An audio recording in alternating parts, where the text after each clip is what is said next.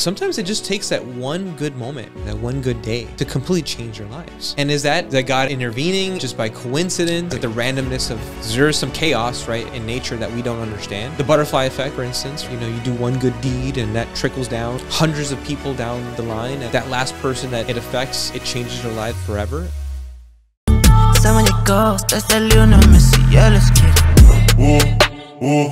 Look at me, habibi. Dubai, please get it. Look at me, habibi. Dubai, please get it. Bags, expensive. Don't touch me. Back it up, back it up, back it up, back it up. Nah, I have to back it up, back it up, back it up, back it up.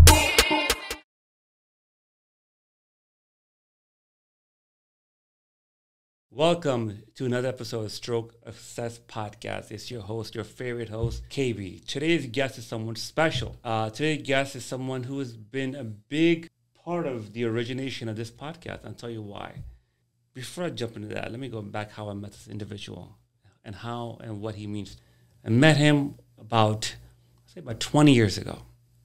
20 years ago, I was about, like 10, 11, no. I was 21 years old, and I had made this new friend, and this new friend of mine one day decided to bring her brother along to Walmart. I'm like, oh boy, this is gonna be a long day, a long night. And next thing you know, skinny guy pulls up, his baggy clothes and a tent top or a t-shirt on, and we had this conversation, and that was the first time we met. And ever since then, I think we've been very close, to say the least. This individual in front of me, I trust him with my life. He's probably my top 3 people in my life that I can trust with anything. And when I say anything, my bank statement, my kids, my wife, everything I own, I can put in front of him, and I know I'll be safe. And I mean it. He's related to me by my wife, my brother-in-law. My brother-in-law, Bilal Rafiq, call him Billy Boy. He's an engineer by trade, science geek, would you say? Sure. He loves cars. He's here in town visiting me. And I said, why not? What would be a better time to bring him on? So, Billy, welcome to the podcast, man. Thanks, man. It's a pleasure. How's the intro for you, buddy? It's good. Yeah, I mean, in a nutshell, yeah, we've been through a lot, man. We've seen each other grow, from not really having anything to our name, and we've built a lot, and we've helped each other build it. Oh, sure, right? Sure. Maybe you want to clarify the influence I've had on the title of the podcast. I forgot the title even before that. I was going before that. So this channel is made.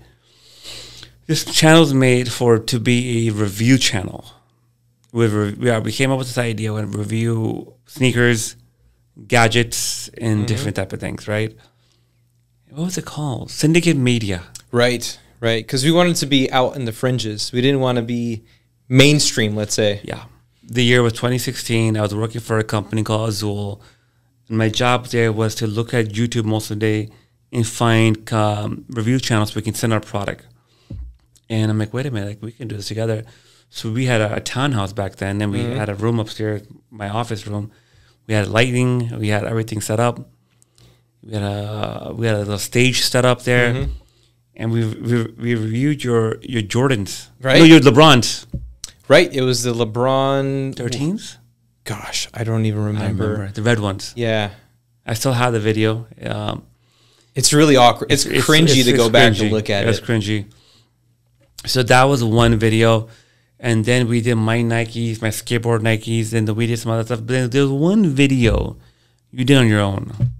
Yeah, that went viral. Completely different. It wasn't that. even a review. Break that down. What was that about? So the Samsung TVs at the time, it was one of the first smart TVs. So it had all these apps on there. But the App Store itself would like self-delete. And so what I discovered, just kind of toggling through, I was able to reset the TV. But it took like probably 4 or 5 layers diving into the settings. And I did a quick search on YouTube first, right, because everyone does that, is to see if there was a solution out there. And I realized there wasn't. So I'm like, you know what? This is an opportunity. I made the video by myself. I just had a tripod that we were using. Yeah. Filmed the TV as I'm toggling through the screen. Yeah. And then I just posted. It was like 2 minutes tops. And I think within like 6 months to a year, it really started to kind of pick up some steam. And it hit, I think, a few million views at the time. We generated like pennies of revenue. I think so. But it was even viral. And Yeah, and yeah, I mean, I remember that after that, so every morning I used to wake up and check my phone, my email, and I used to get the notifications from YouTube. This person liked it. This person liked it. This person is making comment, and it just took off. And was that any intention behind that to be viral? No, actually, I just wanted to help people. Yeah. There wasn't a solution out there, and I was like, honestly, it's a simple fix, but I think some people are just not going to figure it out. So might as well just make a video and then post it. That what you said something right there is so super crucial. We just want to help people out, and that was some pure intention of helping. They will know. I don't think your faith's not in there, so it's not for clout, right? No. Like it's your voice. But I did a few takes. I remember because the pace of the video, I think I stumbled a few times. Yeah. So I did a few takes on it because I wanted to sound good. Yeah. Too. I think most people, when they hear themselves on tape, everyone, they kind of 99%, cringe and Sure. they don't feel comfortable. I wanted it to be sort of perfect. Sure. And I think that I could have probably branched out and continued that. I did a few other videos that got a couple thousand views. Yes. In like We did this U-Haul thing. there was the pod, right? Pods. I was moving from Oregon to Atlanta, That was a good one. and we were using the pod for the first time. And I just posted a video of how they drop it off, how they pick it up, how the whole service works. The pod was good. And one day you put a live video of the hurricane. Oh yeah, That was interesting too. Yeah. But nothing beat the. We had a buddy who was a part of this, David. right. You just know David. I think you did one of his cards. Yeah. What were we doing exactly? By the way, he's gonna watch this one. So shout out to our boy David in Pembroke Pines and Weston, where he lives now. But I wonder if he still has that STI. That's what it was. Yeah. I think it was a cold air intake install, and he had like a big turbo on there. I think it was an upgraded cold air intake. Yeah. I mean, that thing did like 600 horsepower. It was, it's all-wheel drive. He's into cars. He's into cars. Yeah. God bless David. Good guy. David, watching this, man, we love you, man. But yeah, you did something with him also, as well. And that was it after that. You went back to college. I think, so you were back from college and you got your job and you got busy with life. And then, of course, like everything else, I had a baby. My daughter, Isa, your niece, Isa. And I think we just went different direction with the channel. But so back to the topic. So that channel was there, and I call him one night and I go, hey, like, dude, I want to continue this channel, but I want to make it an interview channel. That's an inspiration to Joe Rogan, Howard Stern, Patrick. But David, you mind if I use it? And he's like, yeah, take it, man. It already had about 300 subscribers, subs, 350, 400. And it was a nice launch, right? And a lot of I don't know a lot, but like about 40, 50 of them like left after they saw the interviews coming. And a lot of them stayed. It's interesting how they did that. Yeah. A lot of time people subscribe and they don't even know what's happening. Yeah, they turn off the notifications. Yeah. It's just in the back pages of the bottom of the list of their subscribers. Yeah. The channels they subscribe to. Yeah. But yeah, your platform has given me some interest into some other folks in the industries and the walks of life that you've had on here. And no, you're doing great, man. Thank you, man. But as the name goes, right, we were let's go that. So let's recap. Yeah. So you helped me. We were partners in the channel. We built it up to a certain point. You did amazing videos that went viral. Then I said, hey, KB, it's a blog. Can I take it and move forward with it? He said, sure. Then I was going back and forth the name, a bunch of different names. And then, let's take over the story. Well, you wanted to have the word stroke in there because it was the most important part of your life, arguably, right? You've had children, you got married to my sister, and there's going to be many great moments to come along, but that you wanted to be that point in your podcast, right? So you wanted to use it. And there's a play on words, right? It's the stroke of success. Like it kind of happens by chance, but at the same time, it's a very neat thing to happen for you. So Yeah. you wanted to pivot off that point, and it just came to mind. We kind of debated though. You Yes. didn't you didn't feel like maybe it was When you said it, I was with it. it was like too on the nose, but then you were like Eureka, that's it. Yeah, when you said it, and people gave me other, my best friend Ramir, my best friend Omar, and a lot of people said things to me. But your idea, when I heard it, I'm like, yeah, it was like, wow, like that light bulb goes and it went. And it was so, I remember it was so random because you just asked me it, and it was the first thing that came to mind. Your mouth, yeah, you told me that. That's insane, man. So you've been part of this channel in so many ways. Finally, you're on here, and I've been many more interviews with you and have involvement with you. Oh no, actually, you've been on the channel before. To think of it, I did this debate for guns. It was a virtual one, Right. I forgot but about that was the predated. That was like sort of success in this infant form. Right. Yeah. virtual Zoom, bad Yeah. quality. You're in your underwears in your house. I'm in my Yeah. boxers in my house. We had a buddy on there from North Carolina and talk about guns. Yeah. Yeah. And honestly, I don't have a lot of background in that topic. Yeah. But You're one of the smartest people I know, and I always come to you for stuff. I'm like, you know what, jump on, be part of that. That was a good one, by the way. People gave me feedback. really, Let's go back. I'm going to come back to stroke and see how that was for you and perspective was. But that you were a big part of that. You were there from beginning to end. But let's go back. So how old were you exactly when we first met? The year was 2002. Four. yeah. So that's, you said 20 years ago. So that's when I was 14. 14 years Yeah. old. You were in driving. Yeah. I was so disoriented as a Yes. teenager. Remember that? I had no sense of style. I had no communication skills. I couldn't even introduce myself. Kind of being a little hard. You had a style. Yeah, it was. You're a bad boy. It's a style. I would say it was kind of baggy. you were not a herb. clothes and- You were not a herb. I'll tell you that much. Like some, well, I don't want to say names, but you know, some of our people back, back in your time were, the herbs. You know, what herb is. Herb is a Brooklyn word. I know it's a Yeah, 90s yeah, term. it's a 80s, 90s term. Simon used to use it quite a She bit did? too. Okay. Yeah. So it's like kind of like a geek and like a, yeah, More passive, Very more passive. reserved. yeah. Yeah. So you were not one of those by far, but you were 14. Yeah, 14. And when we met, I remember I was quite excited. Yeah. Right. So I was like, who is this friend we're meeting? Right. Kind of suspiciously. But I was excited because it was honestly the only way she could even get out of the house. So Yeah. I had to trek along. Why? Break it down. Why? Well, because we come from a Pakistani household, and for the most part, men get a lot more leeway Sure. than Women the do. daughters do, right?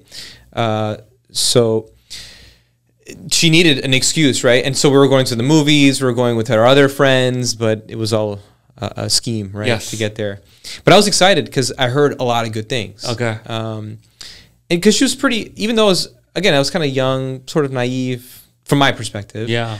She was pretty open to me on who she's Yeah. talking to and who she's maybe interested in, and she honestly valued my opinion too. Yeah. Even at that, Even now, of course now. Yeah, more- You are. probably coming from a better experience now than from before. Yeah. And well, we met you, but I don't remember the first time we met. Walmart. But I think I was too. I don't know. Nighttime was Walmart. I don't remember that moment, but what I do remember is when we went to an NSU Pakistani event. Yeah. And there was like an arcade area. There was a ping pong table. Okay. And you were really, really into ping pong. Yeah, that's good. And I remember I was watching you play. Yeah. You got really into it, but you were drenched Yeah. afterwards. But since day one, your charisma Oh, man. and your approach to just being genuine Yeah. to people you're meeting new, making them feel welcome, and just making them feel part of the conversation or part of the circle. You never want to have anyone left out. And for me, that's something I really have taken on from you. Oh, wow. And I've appreciated since day one. But that's a character attribute that I've wanted to adapt Wow, in man, my I knew personality. that. Wow, that's so sweet of you, bro. Yeah, I was saving 20 years to tell you that. That is so sweet of him, man. Oh, my God. It made me cry. No, man, I never knew that. Wow. Yeah. Well, you and also, I mean, I can't, you were that masculine figure in my life. Also my father. Sure. Also my other brother-in-law, Sure. JT. Of course. And my cousins as well. But you were a lot closer to me. Sure. Right? I get it. And I mean, of course, Dad, your father, when I call him Dad, my father-in-law. And he's older, right? He was from a different country. Right. Yeah, he immigrated here. Yeah. He's not in tune with the culture. Sure. Well, he thinks he is. But we call him the Pakistani cowboy. Cowboy, yeah. But like even our older brother-in-law, Jawad Bhai, I mean, he's awesome and he's amazing. Oh yeah, he's great. I mean, he's such a hard worker, and I mean, the things the way he thinks and analyzes. There's so many great qualities that I've also learned from him as well. Me and you both, man. I think like financial responsibility, perseverance. I mean, he came to this country like 20 years ago, and he's done really well for himself. And actually, we should have him on next time. Us three can talk about our brotherhood. But he's amazing too. Shout out to Jawad Bhai, Jawad Taki, Mr. JT, Mr. JT. But thank you for the compliment. That's very sweet of you, and that means you earned it. It means a lot to me. My first thing of you. So, for the record, we're Pakistani. We're born in America. Our parents from the country. We're Muslim. So in our culture, back then it was more conservative. Now girls and guys can hang out more easily in high school. I'm hearing we're both out of high school. I mean, you're younger than me, but I have younger friends and cousins. I look at them. So back then it was different. So I talked to your sister, and we started talking. And our friendship started, and the way she talked about you, man, she still loves you. She still loves you the same way she loved you back then. And I remember one time, she like you went playing basketball and you got into a fight and you got hurt. And she's like, she called me and all worried. I'm like, good for him. He should learn a lesson. And she got so pissed at me. She's like, how can you do this? How can you say that to? How can you? Sorry, man, my mic's right here. How can you say this about him? He's like your younger brother. I'm like, we're not even married yet. Like, what are you telling younger brother? And I'm like, I thought about it, right? Like, and I called her back. I'm so sorry. You're right. And I'm like, what? You need some tough love. Like, why was he with these these hoodlums either way? And she's very very very defensive. And to this day, she's very defensive about you. You guys have this beautiful relationship, and I always talk about it with you guys. It's so cute. You guys look alike. Yeah, strikingly, right? Yeah, I mean, I consider that I was raised by 3 moms. Yes, you said it yesterday to your mom on Mother's Day. We have, of course, the sister, leader of the tribe, right? Our matriarch, and then you have Samita, eldest sister, my eldest sister, and then you have Saima. Yes, but there was all this feminine energy as I was growing up, and I think it did very well for me as well. Yes, it did, because I mean I have a beautiful relationship with my wife right now. She's my high school sweetheart. Most women in your life, the most old woman in your life. I think I have. Yeah, I think I've established a really good relationship with them, because there's a different upkeep, let's say, with the relationship with the females of your life, right? In general. And it's important to be very attentive and listening, responding when it makes sense too, not being so impulsive, and thinking that you can solve their problems, right? Sometimes it's just being there and just listening, but it's also picking up the phone when they call, because they need you, and that's kind of that relationship I've established. Well, all 3 women in your life are very strong women. Yes. You're blessed in that way. I mean, to have strong women, it's a different experience, I think I added to you a lot. Yeah, I mean, they were very self-driven, and they weren't passive. No, right? They knew what was right, and they stepped up and spoke up when they needed to, and they've done a lot of challenging things in their lives. Saima completing her doctorate degree, and now on this journey with you, opening up your med spa. My mom migrating from here, not knowing the language, not knowing the system. Not only that, she comes from a very affluent, wealthy background to America, and starting from the bottom. That itself is a huge struggle. She made it, you know. We take that for granted. 3 amazing kids you raised, Yeah. which is a challenge itself. And I mean, we don't forget it because we're reminded of it Quite often, which is important. Sure. I think we forget how privileged we are in the Absolutely. situation we are. I mean, we've made it far through our own hard work, but they've made the ultimate sacrifice 100%. coming here. Yeah, no, I mean, Samuel loves you. Samita loves you. Samita, I see your thing with Samita. You know, it's different. She has a name for you, Yeah, Bobby. First time I met her and you together, I'm like, what the hell is Bobby? Bobby's so cute. Now it's like, that's your thing with her, and Yeah. it's so cute. And she's very unique herself, and she has a beautiful heart. Yeah, And she is like, I think a lot of times she's like the strong one. It comes when there's a little bit of conflict in the family. She'll be there and say, hey, let everything cool down, and she'll take charge and put people in their corners, and and we'll move forward. every family has like an anchor, Sure, and I've always considered Samita. Samita to be that anchor. Me too. Emotionally too. I mean, she is an emotional being. Sure. But when times are tough, Yeah. she tends to be more composed. Yes. And you can lean on her in those positions. Yeah, I mean, her background, upbringing, I'll let her share that when she comes on my podcast. But it shaped her up to be the strong woman that she is. She had to be very independent. Yes, young and age. At a very young age. Yeah. And she had a baby at a very young age. I mean, her baby was this weekend. I mean, they look like sisters, right? Yeah. It's funny thing, your mom and her are not that much that further in age. Right. Mom had Samita at like 18, 19. Right. Samita had Alina at 18, 19. Right. And those 3 generations sit together. I don't know if you ever noticed them. It's the most cutest thing in the world. When I see Mom, Samita, Simon, and Alina together, it's like man, the way they bond. And then they skip that. You have Aida, Iman, and Sophie. But besides those 4, like they have a very unique rapport, right? Yeah, we're such a close-knit family. Yes. And again, coming back to how we establish our relationships together. I mean, we're always going to have conflicts, Of course. right? It's Every family inevitable. does. Yeah. How you resolve that is what is going to maintain that relationship. And we've made some mistakes in the past, but what we've now learned coming this far is that if there is a conflict, try to resolve your emotions first, and then come to the table and then try to right your wrongs. And I think everyone's subscribed now to that You're philosophy. right. I think everyone does. And it works now. It does. We're all going to say things that even in a humor setting, Unintentionally this morning. right? What our little And it conflict. Happened. It happened, right? But I appreciate it because it helps me reflect on what I say and how I say it. Because sometimes we're just impulsive. Yes. And we say things in a way that do hurt each other. Yeah. And that's important that we reflect on that and say, okay, I should have formatted that a little bit different. Yeah. So that I can promote the best version of you.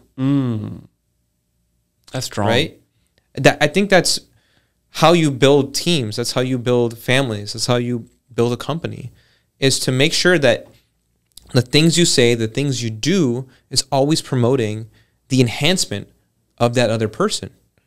And it's a really hard formula. Everyone's got a different formula, right? What you said there right there, man. I'm telling you, it's gonna be a reel on my social media. I mean, you said it so nicely. I'm so proud of you, man. You come a long way. I've been in leadership for a little bit of time now, and you said it, man. As a leader, and looking back now, I think like everyone in our family is a leader in their own right. Right. Think about it. Yeah. Right? And sure, some of us are in corporations, some of us are in teaching and medicine and aesthetics or whatever it may be, in real estate or quality control, whatever it may be, engineering. But in their own right, we are leaders. Yeah. And when you have that many leaders together, you're going to have some friction. I mean, right. Yeah. Because very rare is a leader coming off the press, right? We're not just like naturally, there are naturally born leaders, right? Yeah. But they still have to refine their skill set over time, because there's a few individuals you're going to come across who just that standardized formula is just not going to work. Yeah. But you're right. I mean, in any aspect of any of your life, even when it comes to being at a younger age, if like you're in high school and you're put on a group project and someone elects you as a leader, then I mean, it's to a lesser extent you have less to lose, let's say, but you still gotta find those skills. And we are naturally, all of us are leaders, right? We want to inspire each other because collectively as humans, that's how we got this far. Our species deviated from the other primate species, and those guys all died out, whereas our Homo sapiens have made it this far because we're social beings and we can inspire and work together. Yeah. Well said. Once again, good. I think looking back, it was some. I mean, let's go back straight in the timeline, and it'll make a lot of sense. The backstory, what I'm about to, what topic I'm going to get into. We met. We hit it off right away, I would say. Yeah, I mean, from a bromantic perspective, I was kind of mesmerized because you were charismatic. I mean, you were in your groove, you're in your flow state, and you're a person I definitely wanted to emulate. That means a lot to me when you say that. Yeah, you know what means so much to me, because I would never think that's the case, because you're brilliant, man. You're so intelligent and such a brainiac, and I'm not an intellectual person like you are. So like I would never think you would look at me like that, but that you saying that, man, that means a lot to me, and I appreciate that, man. Of course, man. Going back, we met. Your sister and I got close. I fell in love with her. She fell in love with me. My backstory, of course, my mom and dad got divorced. My mom died. My mom died the month before I met you. So I was like fresh, burying my mom and meeting your sister. Your sister was like the light in my life at that time. And then I met you, right? So I lose my mom 2004, November. I meet your sister December of 2004. And we met that same year, 2004, December. I didn't realize that. Yes, literally a month after. In Walmart. I remember us meeting the first time. And then I came to your house. I did a real estate. I was about to do a potential real estate deal for your mom and your dad. Right. Piece of land. And that's how I was introduced into the family. And it was all fine and dandy. But when they found out that I liked your sister, like, whoa, wait a minute. Like, the brakes went all the way down. And that's what I think a lot of growing pains came for all of us. Jump in that, like, from your perspective. I mean, again, I was in my own little world. Yes. I'm a young teenager, riled up by hormones. I had my own. I was pursuing my own desires. Let's say video games, sports. You're always been athletic. I love I still love basketball. You're really good at it too. I could shoot a few threes and cross up a few people if I'm in good health that day. No, man, you're good. But there's a lot of expectations, right? She is sort of the crowning achievement of the family, right? So it's understandable. The man that was going to carry her through the rest of her life had to meet a certain threshold of expectations. It was insurmountable. I think that it was not realistic from their perspective. I mean, when you're in the Pakistani culture, you have parties and come together, and the aunties, right, the women, they discuss, and they're basically matchmakers. They're pairing up who they think and expect would make ideal couples. Not really using personality or character to align them. It's usually by looks or career ambitions. It's or family status is matching or not. Right. And class, right? That's something that comes into play. And unfortunately, you weren't in that ballpark. Of course, on on paper you didn't, but when it came to the real you, Right. you were it. Yeah. I mean, I knew you were that, you could be that person since day one. Thank you. Just because like I recognized the way you treated me Sure. and her, you know, making sure we don't pay for anything. You drove us everywhere. Everything was managed by you, and that's, I think, an ideal man, right? Yeah. I listen, like looking back now, I totally get it. I think a lot of things didn't go in my favor. But going back to, we're driving here, we're talking about branding, and we're talking about my mentor, my OG mentor, Ehab. He taught me, shout out to Ehab, if you're watching this, love you. He taught me branding, salesmanship, marketing. I think if I had better branding, if I packaged a certain way, I think I would have been able to bypass a lot of situations. Because according to Pakistani standards and looks, I'm tall, fair skin. You know, they used to be big into fair skinned people, but now I think we don't care. We come a long way as a community, and I don't want to make people look audience to look at this and watch it. Like, oh man, these people are like, what are they? You know, animals? No, this is like 20 years ago, and you know, people watching, they have to understand, like, our parents just moved 40 years ago. Yeah. So like, you know, like just like all the other cultures out there, like we have our dysfunction, right? Right. The fact that my mom died and my father and I are not close, and we're not close, even that close now, we were not close back then. It's like kind of like, oh, well, there's no backing there. You know what I mean? There's no foundational. Like, I think if I had parents, I think it would have been like half the battle would have been okay. Number one, and then number two, like I was finding my careers in many ways, and I was kind of soul searching. And then number three, I was immature. Like, if I can go back to myself now, I was smack myself in the head and say, first of all, get a nice haircut, be more presentable, speak, speak with manners, you know, be more positive. I was a bit of a rebel.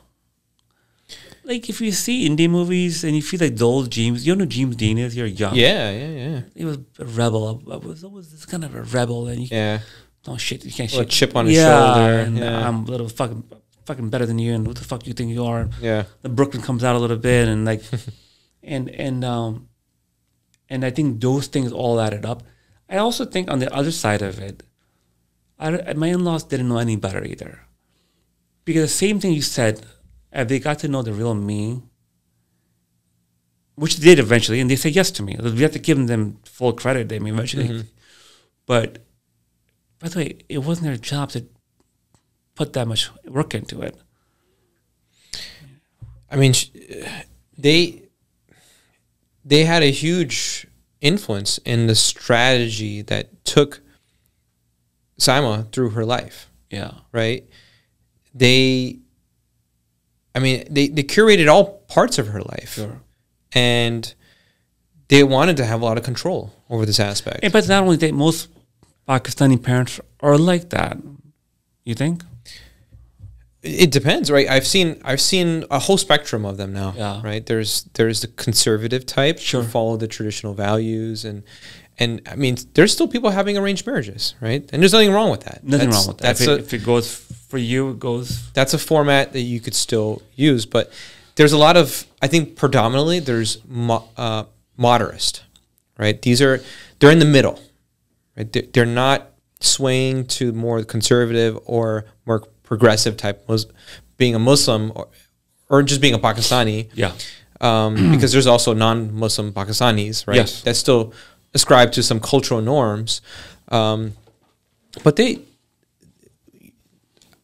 it depends, right? I think you still have the same variety of parents and even like outside of the culture.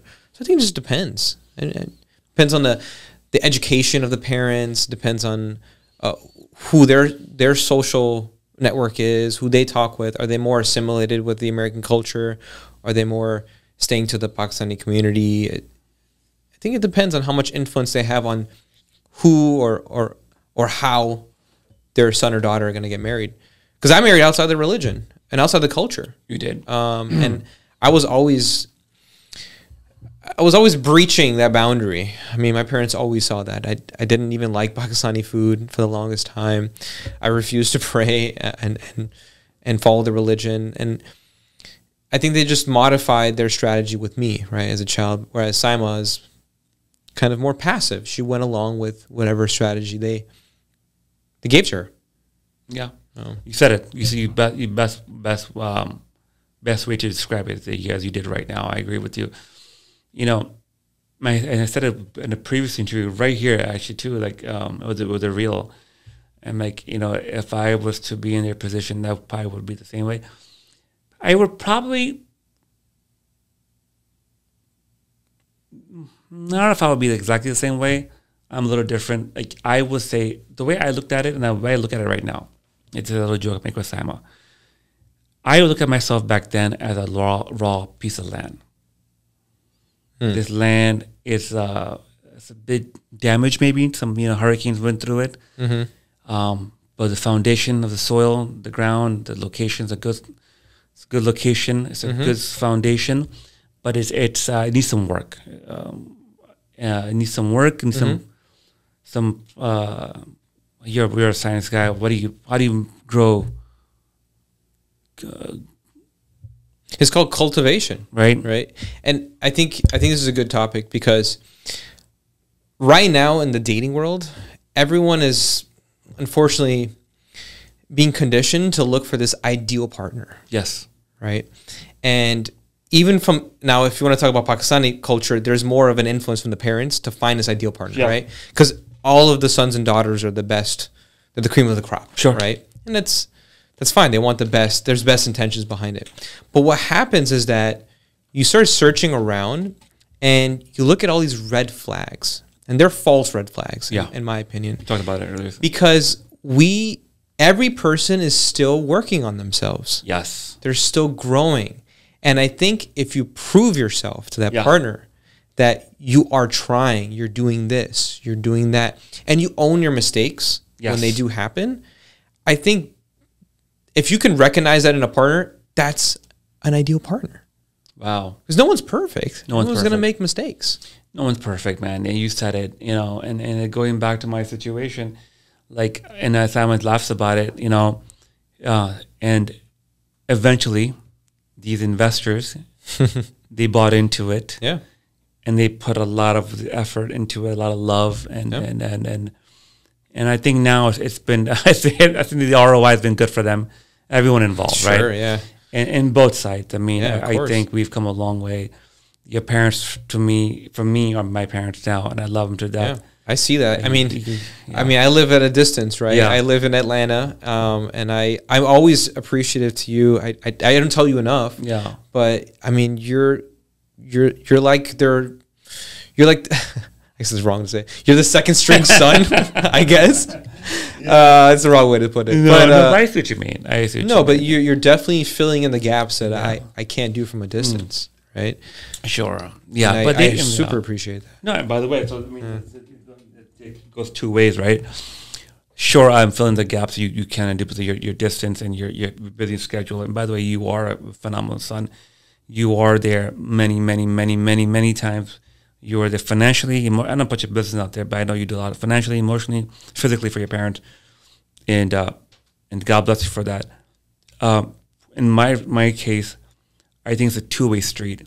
I think they have accepted me like a son. They treat me like a son. They consult with me. There's nothing held back now, and vice versa. So we come a long way. The point of this I want to share with the audience is that if you're getting into a marriage or getting into a relationship with someone, in a partnership or a friendship, and you face trouble early on or some hiccups or some roadblocks, don't give up. And going back to your point, it's the first room they say never say and speaking, but going back to your point, when you make a mistake, say sorry, own your shit, take accountability, right? No matter how young or old you are, be open to people's personalities. That's an issue I think we all had in the beginning. Your wife is from outside the culture, also the religion. We love her. Shout out to Vanessa. Van is her name. We'll get into why I call her Van. I have allergies. She has a lot of amazing qualities, but she's not Pakistani or Muslim. Right. I had a lot of good qualities, but my mom was dead, my dad wasn't there, and I wasn't as educated or successful as I am now. Success is subjective, but on piece of paper, I'm a little bit more ahead of life than I was back then. And we're very quick to judge people. Yeah.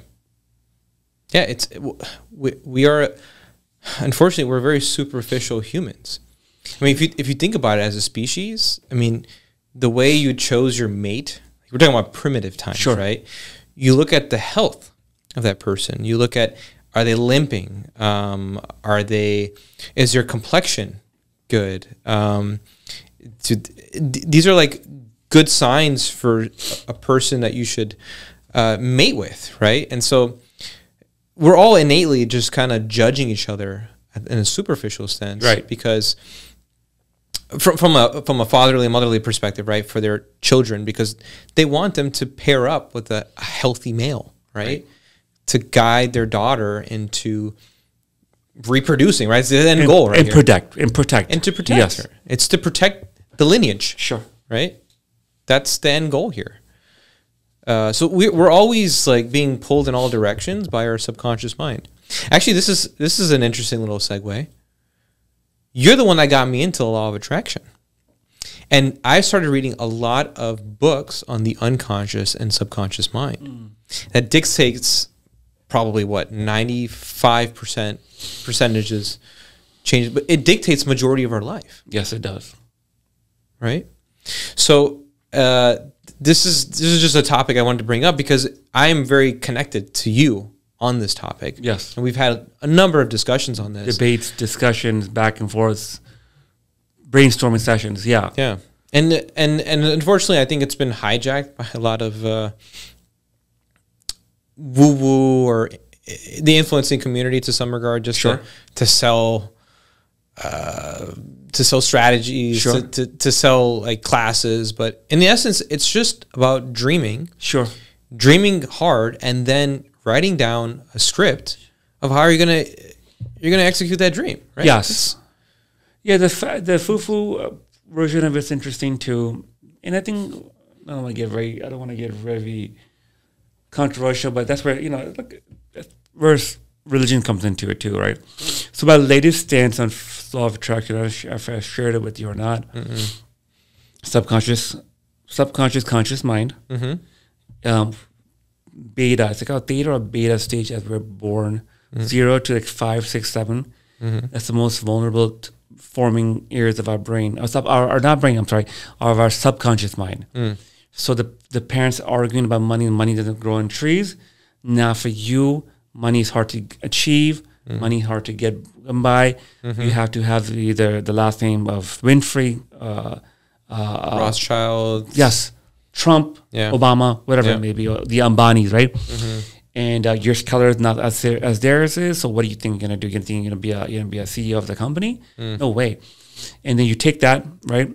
You program that in your subconscious mind, and now your habits will be based on those subconscious thoughts you've had. Your subconscious thoughts will translate into your conscious thoughts. Your conscious thoughts then formulate your habits. Your habits then formulate your reality. Also, there's a part of our brain, I'm trying to verify this, and maybe you can find out for me. It's called the RAS, the Reticular Activating System. It's like a scanner. That's what all it is. The law of attraction, they say that, if you see signs popping up, no. You're telling yourself, it's called the white Tesla test. You probably heard about it. Me and talk about white Tesla, and we go out on the road back home, drive home, there's likelihood that we're going to see more white Teslas. Is it that there are more white Tesla by chance, or is it the fact that they're always there, but now the RAS has that program to search for that out there. Right. Yeah. So law of attraction in many ways, I say, like, for example, I want to become an entrepreneur. I want to have X, Y, Z revenue. If you're very specific with the goals, and then you have to visualize it enough to you program the subconscious mind, your habits inform, and the RAS will have that to look for and will guide you through the journey. Make sense? Yeah. I mean, you're overriding and creating an operating system in your head so that you can detect the opportunities that come up in life. Bingo. That you weren't noticing before. That's it. Yeah. Because, I mean, it has also to do with putting yourself in the right place, right? Because, I mean, if you're trying to become an entrepreneur in the solar energy realm, you don't want to go hang out with the oil guys, right? You want to go hang out with the green energy guys, right? It's just... An actor. Basketball player. Yeah, yeah. If you want to become a basketball player, then hang out with people who are also aspiring to become professional basketball And players. trainers and coaches and push you there and get you there and teach Right, you because there. there's a whole ecosystem behind it. And in order to tap into it, you just got to be in the right place, connected to the right people. But you also got to say the right things. You have to be knowledgeable. And it's about reading. It's about the work you have to put into it. a lot of work. Yeah. There's a lot of the law of attraction thing is lost in translation, and some of them do sell them, and it's all this in a weird way where you just think and just think about it all day long and look at a vision board, and that's it. It's gonna appear in life, and that's where 99% of people are like, no, fuck that. Other ways like, oh well, God was put in front of you. Well, I don't believe in God. Well, the universe was put in front of you. That's the woo-woo And type. that's the woo-woo type. Yeah. That's why I think you always were like, well, no, dude, that's not. Yeah, unfortunately, it gets flooded sometimes. And I think it kind of tapered off because people realize that it's just not... I mean, there's a whole subculture there, too, because, I mean, if you wanted to achieve better mental health, if you wanted to do stuff for your more internal dialogue, then it does have its application in that point. But to actually gain money or financial success in that aspect, it has to be more in a practice setting, right? I agree with you. Like you said it, if everyone knows I look up to Patrick Bet-David. And oh, by the way, as I segue to that, my first time meeting Patrick Bet-David was when? Gosh, what was this, 4 years ago? So you want to share my admiration for Patrick Bet-David? Am I a fanboy? Or what would you say? Sometimes you get annoyed with all the texts I send to you. Well, no, you really. I mean, there's a lot of great qualities of this guy. Of course, man. I mean, he's someone you definitely want to emulate, right? And in a lot of regards. So not in some, but yeah, in many. I mean, right. There's some things I don't agree with. Every person, right? But he's definitely got very good opinions and perspectives in life. He's really well read. Yes, he is. And it just makes him a great person to follow. And a good leader again, right? A good leader too. Yeah. So I think I know Vanessa, your wife, our sister-in-law, our sister. I think realized my 40s was coming. Tell the story how the whole thing. Yes. So my wife is always good at choosing gifts. And I always leave it up to her. I'm trying to gain that in me, but she's very attentive to detail. And so she was happening to just Google it. I think she herself Googled it. She's like, oh, what about that guy he listens to a lot? Yeah. That he fanboys over. Yes. And she Googled it and she's like, by the way, he's going to be in Miami. And I'm like, oh crap, that's awesome. Let's get it for him. And we looked at him. It's pricey. It was pricey. The cheapest one was like $1,000. I think $800 or something. $800, like the lowest tier. It's the entry level. And I was like, I will get that for him, and then he can upgrade it if he wants more. Yeah. So yeah, we bought it. I was so excited to get it too. Because I was like, this is the best gift I think you'll probably ever receive. It was till this day. And that and the watch your parents got me. But anyway, go ahead, continue. Yeah. You got to drop that. Yeah. Compliment there. Yeah, you have to. But it's a nice gift. But good. No, I think that's I think that kind of sparked your entrepreneurial pursuit. It did. In that aspect. You were always, kind of half-assing it a little bit. You were on the ropes. You didn't know if it was the best thing for yourself. Always. You're right. 100%. But when you got there, like, man, I'm so impressed by not only him, but the tons of people that went there. 100%. And it was just a great ecosystem around it. It was. Right? Yeah. He's an inspirational character, but there's other people who also want to do the same and create great companies that other people could work at and also climb the ladder of financial success. It provides solution to the world and services that can help the world get better at the same time. No, some of them is profit, some of them want to help the world, right? I mean, that's another topic. Yeah. Back to, you surprised that it was a gift. We have Secret Santa on Eid. Oh, yeah, Secret Eid. Eid, for those that don't know, it's our holiday. As Muslims, we celebrate Eid. And I remember you printed out a piece of paper, you gave it to me. I was about to have tears in my eyes. We have a picture of that. Yeah, I think it was video too. Video and picture. I'm having my team put that up in the B-roll here. Yeah. And I went to that show, the conference in Hollywood, Florida, Fort Lauderdale, Florida, and met him there. Mm-hmm.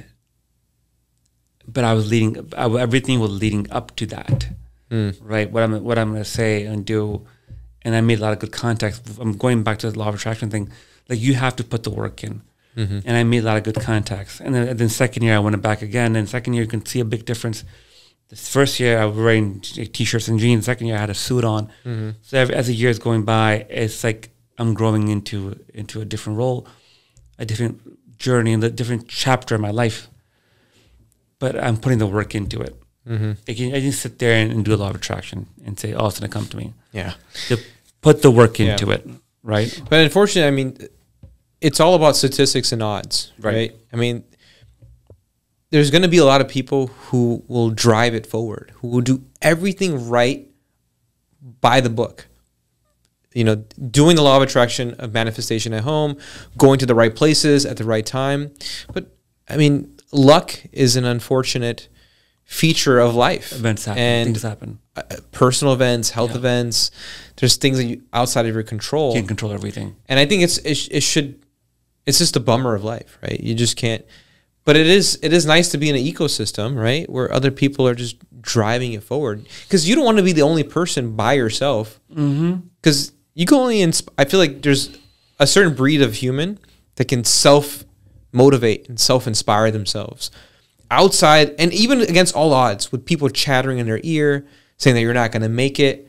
But then there's the rest of us who need the influence and support of other people, especially strangers. You're right. You said it. I mean, motivation, and the new thing with motivation, and everyone says it now. Motivation is like, that's just bullshit, man. Like, someone like yourself, you've been very, very good at being athletic and in good shape, and you always eat healthy, you work out. You're not waiting for motivation. To be successful, you can't wait for motivation, right? You're inspired, that's one thing, but just taking action and being consistent. So, to your point, you get around people with like-minded thoughts and intentions and goals. Yeah, motivation is one thing, but they inspire you. And they can keep you accountable. Yeah, right. Accountability, right? It's huge, man. It's huge. We all slip up. We all say things that we're going to do, and we don't go through with it. By the way, I want to prove your point wrong for a second. It was 2018, 2019. You came to visit us from. I don't know if you're living in you were living somewhere else. 2018, I was still in Portland, Oregon. Yes. In Atlanta or Oregon, or 2019, we bought a new house in Miami, Miramar. I think that's 2019. Yeah. And you got Isa and Iman, my daughters, your nieces, this little teepee, or was that plastic? Oh, like a little princess castle. Yeah. Teepee. I'm going my time. Princess castle. They wanted the same one. Right. And I told you. You told me that. Yeah. But I didn't even ask you. But I didn't tell you. I just bought it and sent it over. Yeah, no, you brought it with you. Oh, you sent it over. I just bought it from Amazon. And you had no idea. But I never asked you. Yeah, no one told you what they wanted. And we came to see it. Like, by the way, I have news for you. Law of attraction does exist. Stuff like that is just makes you. By the way, then it goes back to God. We're getting metaphysical here, right? Huh? Mm-hmm. You believe in God. Does God deliver? Is there a God or not? Right. Without getting too much into it, like, what's your thoughts about God overall? Einstein said that God doesn't roll the dice. That there's no randomness. That everything can be calculated. Does that leave room for miracles? Does that leave room for just coincidences? I don't know. There's some weird stuff that have happened to me in my life too. Yeah, you told me. And I think that's a smaller one. There's other personal stuff that have happened where is there something looking out for you? Someone else?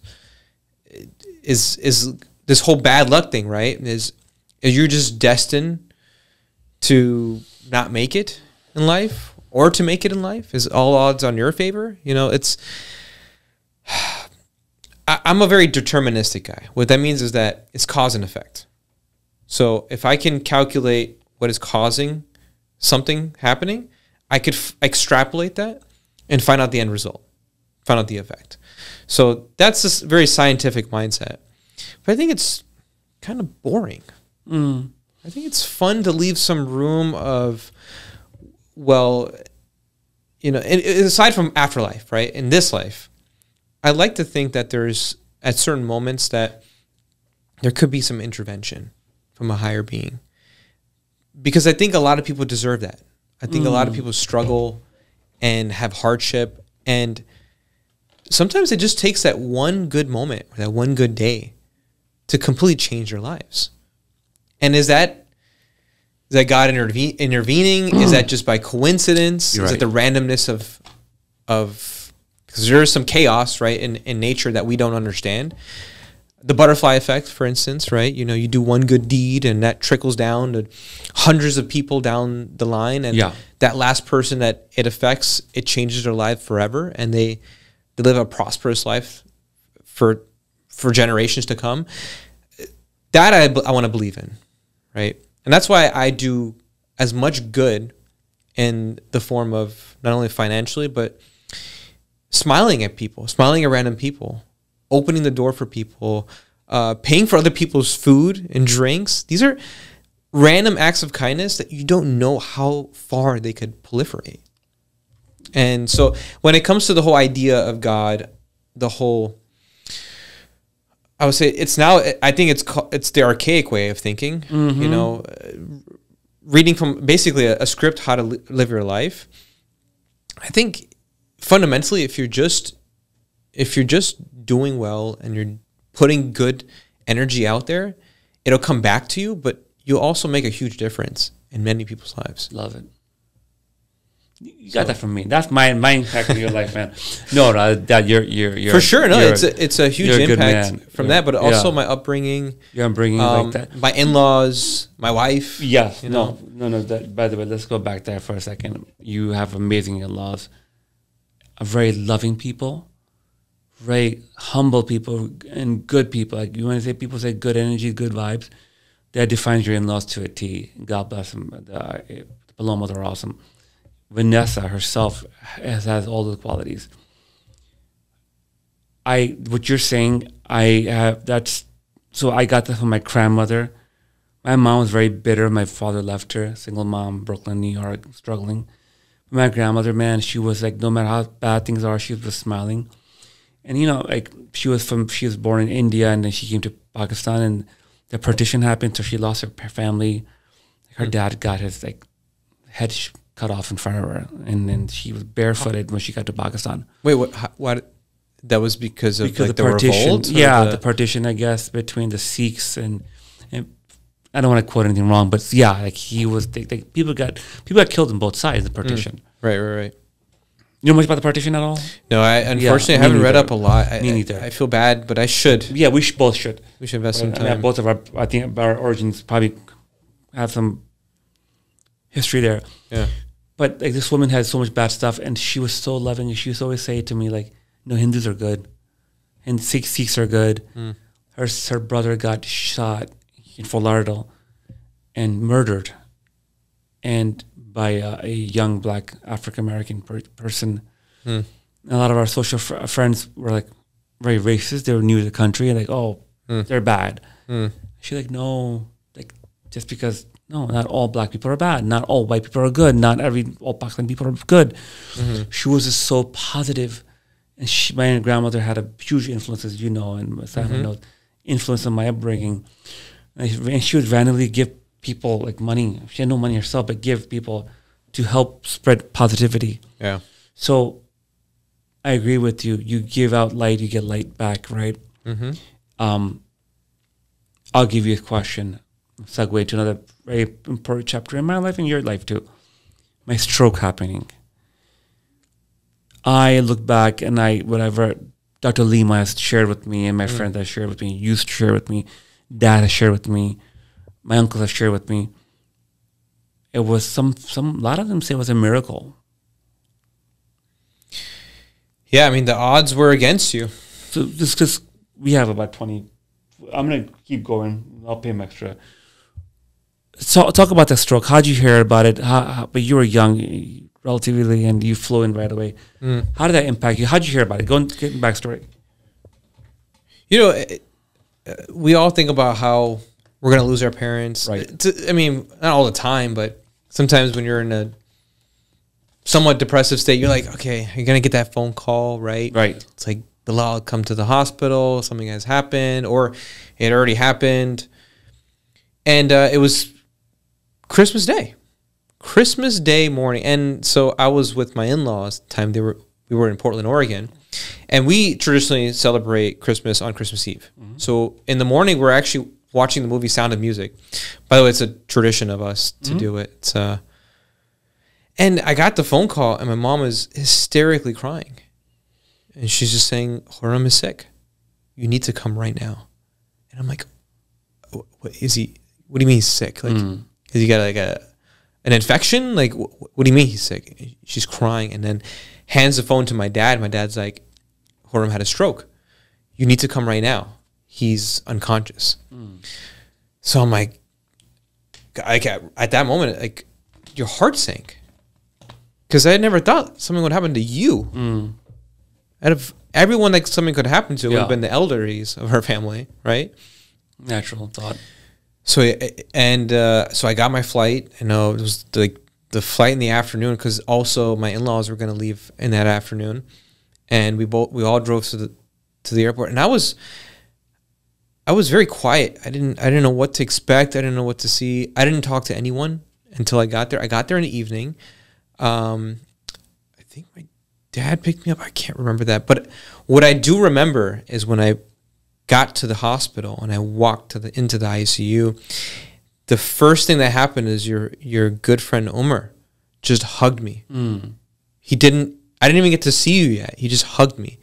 But then I could see from the corner of my eye you were intubated, and you're just got so many lines, IV drip lines and all this stuff going into you.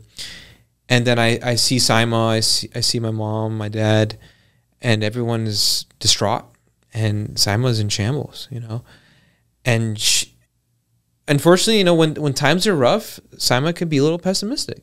She's like, this is it. He's not coming back. He's dead, or he's a vegetable at this point. And, you know, your friends were very positive. They're like, you know, it's fine. It's good. We're going to figure it out. So you went through a series of MRIs. And as you're doing the MRIs, we're getting more and more understanding. What was happening to your brain is that it detected that you weren't getting blood on your left hemisphere, I think. Right. Or your right. Yeah. It was one of the hemispheres. The left one, but the right side gave in, right? The right side was not working, so it's the left side. So it's the left hemisphere. Yeah. And what your brain was doing is shifting blood laterally. You could see it in the MRI. And the radiologist, he was on Survivor Man. By the way, he opened up with that. He's like, oh, by the way, I was on Survivor Man. I don't know why. It was like his thing. He's very casual. It's 1 o'clock in the morning, by the way. He's telling us about your MRI results. Doing Survivor what? He was on Survivor Man. The show? The show, Survivor Man. The one that played in the early 2000s. Oh, my God. I know, yeah. Very odd. I looked him up after. Doctor. Okay, yeah, okay. He's a radiologist. I don't remember his name. Spiky hair. Yeah. Yeah. Very charismatic guy. Yes. Super casual. He's like his brain is actually doing well for the situation. Like the clots have detached now because they removed the clot, but you still had your arteries basically detached, right? There's layers to it, and it detached. So it was still a potential that your body could produce another clot. So they needed to put stents in right away. But yours was at a 90-degree angle. So you had one at the forefront and one after the 90-degree angle. But it was all detached. And they don't make stents that are 90-degree angles. They only make them in straight slots. So Dr. Lima comes in too. He's like, look, we're going to put it in the morning. There's no guarantee. I mean, there's a high likelihood it'll go well. And it sounds like whatever. I have no control of the situation. We looked at you one more time. We held your hand. Hope you would make it through the night. And went home. Didn't sleep at all. Yeah. Woke up the next morning and you had your procedure. Yeah. And they put in the stents, and Lima said from the MRIs that it looks like the stents are going to hold up, and it was a huge relief. But there was still a chance that your body could produce another clot, and go in. So it was kind of like every hour it was getting better. Like when they didn't see a clot, it was going to be better and better. And then I think after 24 hours after your stents were in, we did another MRI, and it completely opened up. So it meant that there shouldn't be a clot that formed naturally. How does that change your life? Someone so close to you, someone you love, someone who loves you. The brotherhood we had. I mean, we fought, but we always came back together, always strong, always kept in touch. The one thing about you, I always loved that your parents would call you, never picked up. If you want me to call you and you pick up. Like, what was that for you to say, man, like this may not be, may not be there anymore? Shit, it was hard, man. So my friend Omar told me that. Your brother-in-law was like, I never saw him like that. I never thought he would be that out of it. Like the way Omar talks about it, like you got punched in the stomach. Like in boxing, you're hurting, you're out and about. Going back now to a miracle, like I hear that story, my story, and a lot of people came up to me and say, "Hey, man, we did prayers for you." I have Christian friends, I have Jewish friends, I have a lot of Muslim friends. They all did prayers for me. Was that power of prayer? Was that a good deed my mom had did maybe in her time when they came back to me? Maybe something I did. Maybe I impacted other people in small ways. The people came after me after that. It's like, hey, you don't remember me, but you were nice to me at a party and you gave me attention, and that really helped me. Man, the amount of people that came that I didn't even know you had a personal relationship with, who came to the hospital just to see you and to give that prayer, give that positive energy. I mean, it was immense. What do you think about that miracle? Do you think that perhaps again, could be a miracle? That's what I believe in it. That's what I want to believe. That's what you're saying. I want it to exist for those reasons. Yeah, and it's kind of selfish. Yeah, it is. And at the end of the day, when you lose someone, it's you that's hurting, right? Sure.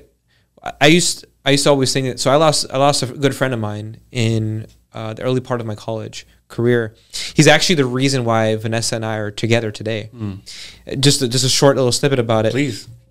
He was a romantic, and I was not a romantic. I didn't think in that way to create these elaborate surprises, and one was a scavenger hunt to ask her to prom. Actually, no, to ask her to be my girlfriend. Oh. And so sweet. It was just so, like we said, cards out, and we coordinated with her friend who helped us out, and it was spot on because Vanessa was also romantic because of her father is romantic, so she has high expectations. But anyways, so I lost him at a very young age, and I was very distraught with that. And I thought if he had survived, like we probably would have been friends to this day. I think so. So sad. And sad and beautiful. It's bittersweet, right? I mean, you have this fond memory. I guess this feeling from your eyes. But we used to say as his friends that death is a blessing in disguise. Wow. Because you don't feel anything, as far as we know, right? Because we're in this meat body, right? Right now we're getting neural impulses. So if I pinch my finger, if I burn my hand, that's all neurochemicals, right? You don't have that when you're dead. Your body's right there. We're looking at it. It's no longer functioning. That's true. So that's what we thought about, right? And So anyways, it was selfish for me to think that I don't want him to die, but I thought there was so many good years ahead of you that you could have enjoyed, and I wanted it for you. Yeah, I wanted it so bad. Oh, that's so sweet. And that's very so touching. I want to believe in miracles. I do, and I don't discount. That's why I'm not an atheist. No, I'm agnostic. Sure. Right? There's some scientific. I don't have proof to make the claim, nor do I have enough proof to disprove it. Sure. In all means, because coincidences happen. They do happen. You know, it's so funny. 5 years ago, you were so against this topic. I'm seeing you grow. I'm seeing you talk. I'm hearing you talk and give your perspective. It shows how much growth you had, man. I mean, you have. I've known you for 20 years. The amount of growth you've had, Bilal. I'm so proud of you. And I've seen segments of your life, like a chapter. Like if I was to write a book or a movie on you, like I have like sequels on you. Like I remember the first chapter we started together, and seeing you with the basketball and your friends and the earrings and then number the gauges, and then number two, then our wedding, you actually you had the thing, the scarf, and then "Welcome to New York" song. Oh, you imitated. I did a little satire reproduction of you. It was so funny. It was spot on. And then, like, I remember one time, a story I can never forget. We were traveling back from South Florida. You went to USF in Tallahassee. No, you went to FSU. FSU. I went to USF in Tampa, and we used to drive from South Florida together. And one time we flew together. It was Eid, our holiday, and we both, I think, we ate some bad food. I don't remember the story, but we flew back to Tampa. I had a very interesting individual pick us up and drop us back, and I'll leave that topic out of it. Yeah. And then I'm like, bro, it's just, I'm tired. I'm like, yeah, I have one bed, sleep next to me. We're brothers, and we're both like going to the bathroom and we're sleeping together, and we're like talking, like, how you doing? I'm like, I'm good. How you doing? I'm like, I'm good. My brother skipped class to stay with me, and you got up like, no, I have to go back. I have a test. I have to study. I'm like, what the fuck is wrong with this guy? Suddenly he's so studious. His whole life I know him like you're the opposite. No one can ever think, looking back at your high school years, the Bilal Rafiq, the high school years, to think that you'll be this successful, ambitious leader in this corporation that you are leading now. God bless you for doing such a good, amazing job. You'll be that person. Like, no way, dude. You're like a slacker, right? And like just like Sama was for me, your sister was like for me, that changed. Vanessa Paloma was that for you. And you got up and like, hey, help me get up and put my stuff together. And I walked you downstairs. Yep. Passed your car, gave you a hug and a kiss. Like, I always give you some money. For gas. Yeah, that's true. You always spotted me a 20. Yes, like, here's a 20. Buy yourself some candy or something. I got my grandmother, by the way. My grandmother did that, and so and I gave your mom told me like, don't spoil him. He's getting spoiled. But you're my brother, and I also wanted a younger brother. So you were that answer to me. Yeah. So you went. I'm so worried about you, right? I've always been this worrier, right? Now, like, you got home, and you got home. I don't know where I was going with this topic quickly. Going somewhere with this.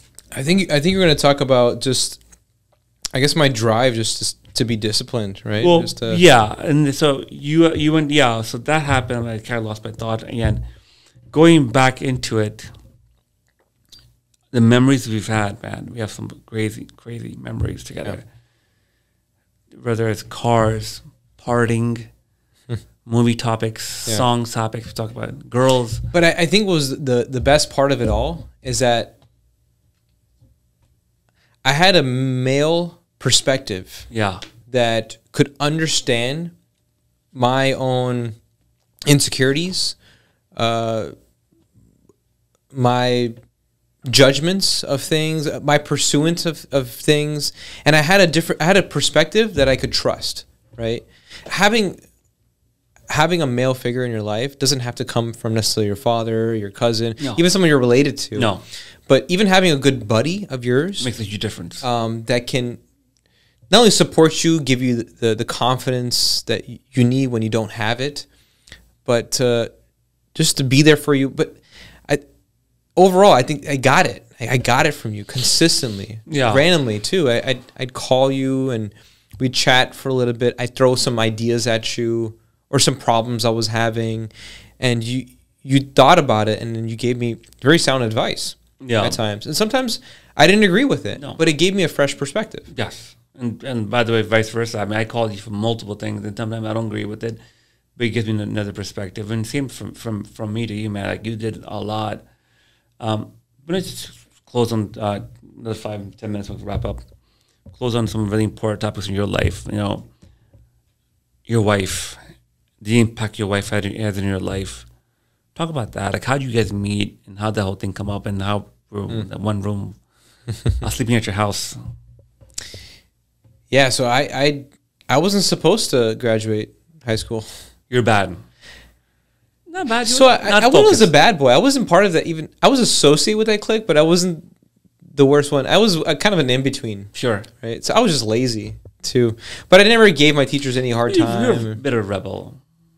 Yeah, I just didn't like rules. I didn't like following the rules. This is not the guy standing in front of you guys, but yeah. I still don't like the rules. Yeah, sometimes when they don't. Yeah, that's true. When they don't. Yeah. Anyways. Yeah. But so Vanessa, she saw the potential in me, and I always got good grades on tests, but I never did the homework. I never applied yourself. I never did the projects. So me and her started to have feelings for each other. You know, we're high school sweethearts. So I pursued her very heavily because our personalities clicked a lot. But she had her life already planned. She knew what she wanted to do. She wanted to become an engineer. She was interviewing with Brown and another, I think, Ivy League university. But she settled on FSU. She told me she got a good scholarship. Her parents planned well, so she had a college fund. And I'm like, man, where the hell am I going to go after high school? I have no idea. Yeah. And I don't want to live with my parents. So I was known for running away from the house. You know, I didn't. Your own little world. I was so disconnected from my parents. Culture, everything. Everything. It repulsed me. But when they needed you, you were there. You were loving, and they always loved you. But you were like, we were getting engaged, and it's like, I'm out of here, man. We had the ring ceremony. Yeah. I'm like, hey, where are you going, buddy? And you're like, oh man, I have to get out and go hang out with my boys. I know, and that was you. But yeah. Yeah. I mean, again, I was like with the bad boys at night. Sure. But during the school day, I was with like kind of the nerdy crew. It's interesting. That's like a dichotomy, right? Yeah. Yeah. Yeah, because I took AP classes, I took honors classes, and I did pretty good on the test. I just never did the work. Sure. So she was able to convince my teachers that if I turned in retroactively all my work, that they would give me either a B or an A, depending on the quality of work. And so I ended up graduating with a 3.0. So I got Florida Bright Futures, and then I understood something financially behind the whole college system, that there is a lot of grants, especially as a minority, that you could receive. Yeah. So I started researching. I'm like, how can I get money to go to school? And I also looked at the cost per credit. And I'm like, you know what? I can make this work and pocket some cash. So after I did some math, and I was also working on the side at Publix, and I was doing very well at that, paying me minimum wage. And Publix is a great place to start working because it's great to build your customer service skills. 100%. How to interact with people, small talk. I think it's a great place for young kids. They loved you, plus you had a good attitude. Yeah, I wanted to make money. And I made good money. Yeah, not money. You gave money to my power. You always had a good attitude. Good. You have a beautiful smile. You know, and your attitude was so good. And I remember every time I went back to the Publix, they knew me as Billy's brother-in-law. Yeah. I was just friendly. I made friends with everybody. Yeah. It made sense. Yeah. If I'm gonna be at work all day, I'm gonna have fun doing it. Right. Yeah. So, anyways, I figured out that I could get FAFSA. I can get a full ride of FAFSA by doing some tax strategies with my parents. And by doing that, I got a full scholarship for that. And I was like, I'm going to go to community college first 2 years. That's awesome. I'm not going to go to a 4-year university because it's a fraction of a price per credit. Smartest and then I can transfer after.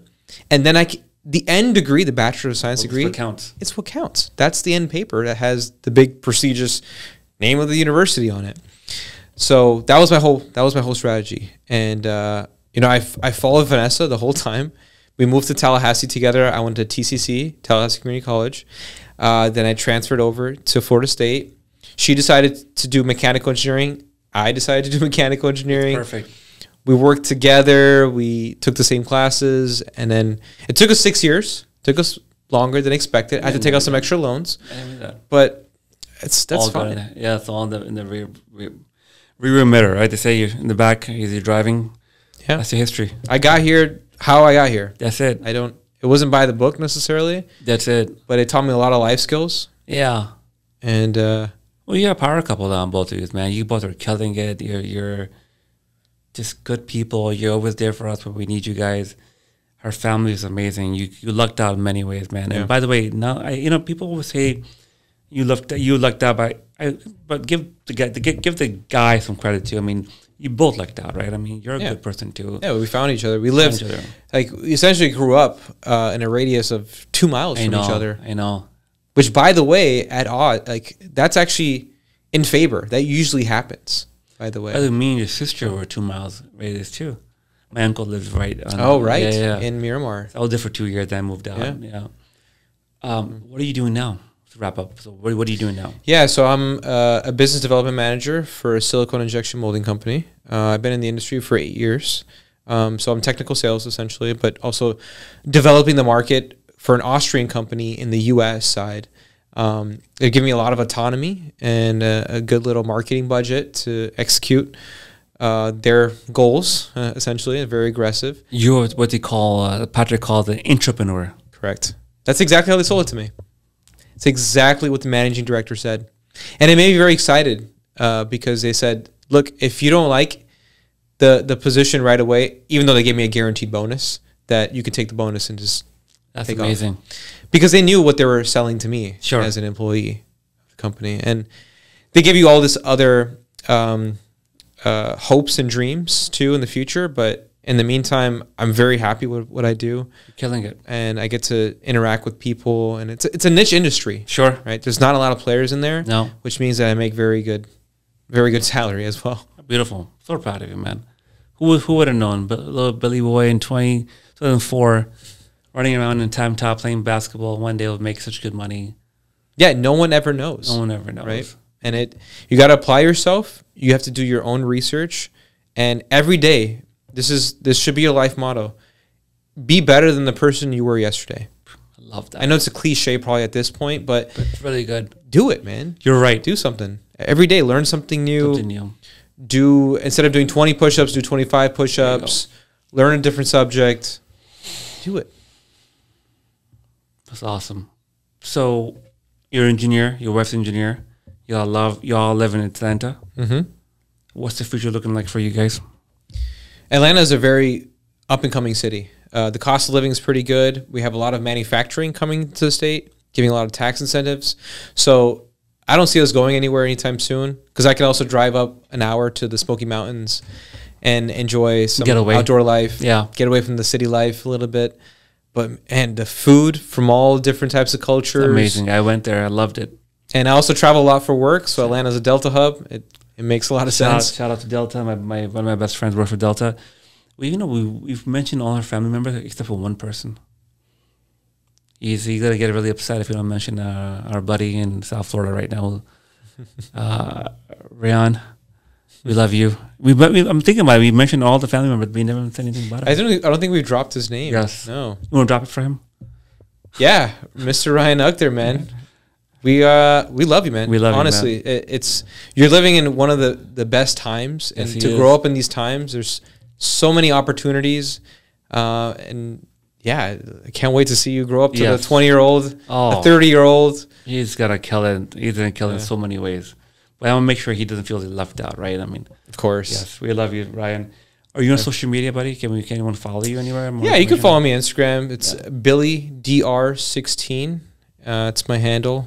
Yeah, you can follow You're not me, active as much. You follow stuff. I'll post some trips here and there. It's all about keeping in touch with family and friends. I don't have anything to sell or anything else to contribute. But yeah, if anybody wants to talk, DM me. If you got something interesting in the manufacturing world or for entrepreneurship, I'm also interested because have my little pet projects going on as well. Super smart. I'll bet on you any day.